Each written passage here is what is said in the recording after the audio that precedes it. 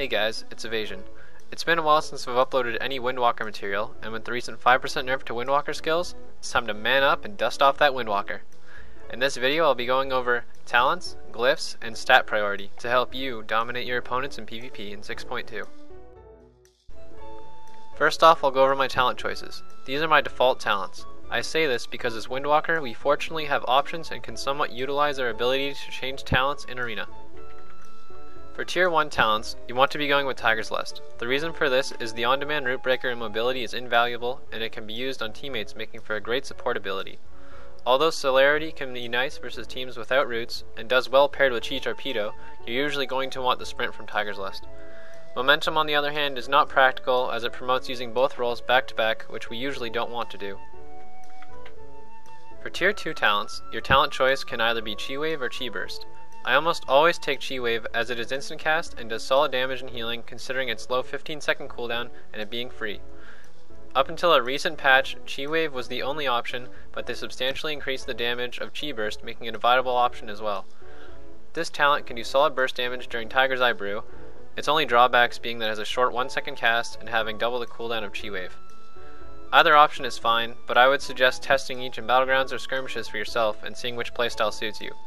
Zen Sphere also received a buff in a recent patch, but its scaling for Windwalkers is horrible and it should not be taken ever. For Tier 3 talents, I'd recommend taking Chi Brew.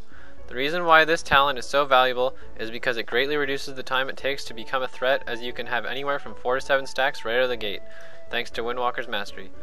Even though this is, in my opinion, the best option, it does receive some competition from Ascension, which can be nice in longer games where you're just training damage into people.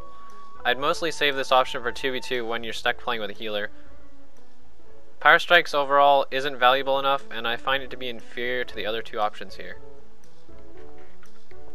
Alright, Tier 4 talents.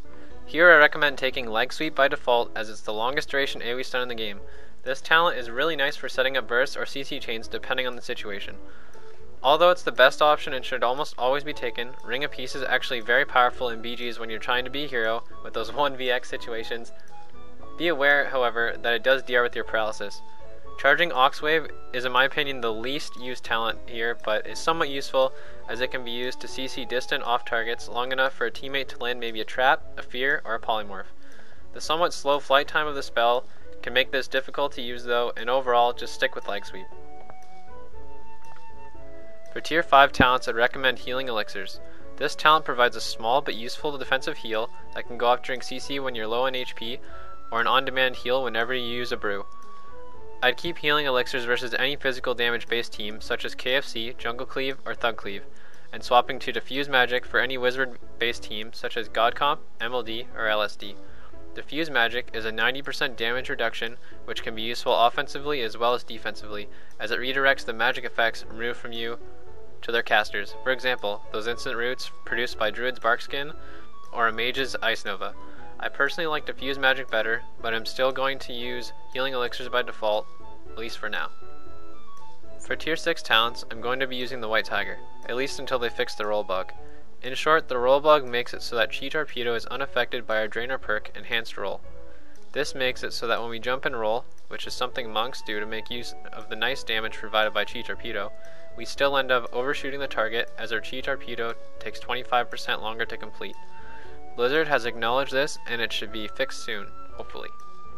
That being said, when this does get fixed, I will by default be taking Chi Torpedo as it can provide some very nice burst damage as well as increasing the length of our rolls. Rushing Jade Wind is weak right now as we don't have enough energy regen due to the low haste levels of the early expansion. This talent may be used later in the X-Pack as it is useful for extra damage during burst and having a very small cooldown. The White Tiger still provides nice damage as well, but its drawback being that it's on a long cooldown of 3 minutes and will break any CC that can get its paws on. Lastly, the Tier 7 talents. I'm usually going to be taking Hurricane Strikes as it provides some potentially high burst damage, as well as a 2-second immunity to loss of control effects such as Fear, and has a relatively low cooldown of 45 seconds. Chi Explosion is a very nice alternative if you're playing something like Monklock Shaman and you're trying to cleave everything down with Storm, Earth, and Fire. The reason I don't like Chi Explosion as much is because it slows down your rotation quite a bit and it leaves you with more periods of standing around doing nothing. That being said, it's most commonly used talent among other higher rated Windwalkers.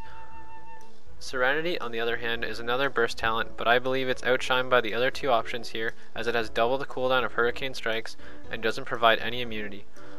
If it goes uncontrolled by your opponent, however, this ability can still be very lethal.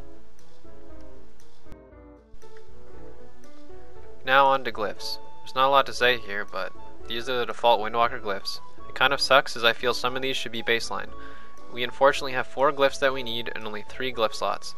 They are Touch of Death, Touch of Karma, and Paralysis, and our 4th is Freedom Roll. All 4 of these glyphs are simply quality of life glyphs and make our job as a Windwalker easier.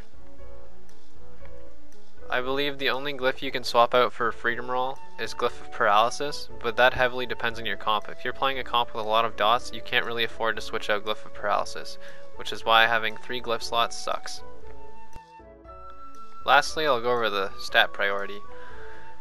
Unfortunately, at the moment, there's not a whole lot of options in terms of what we can choose for our gear since the release of patch 6.2, but hopefully when we're able to get into our epic gear of next season, we'll have a little bit more option.